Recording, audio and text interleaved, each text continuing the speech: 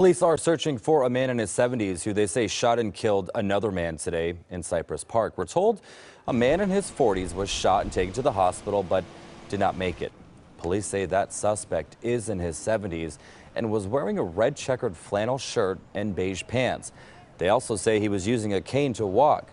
We spoke with the neighbor who was in his home when he heard the gunfire. When he came out, he saw the victim and started to do CPR. When I seen that person, I heard the gunshot, I run over here and then call 911. I pulled the person up and people from the church came out and assisted me to try to help the person, I pushed him and stuff like that, and I could not see, it didn't appear like he was conscious or not. Police have not said what may have led up to the shooting.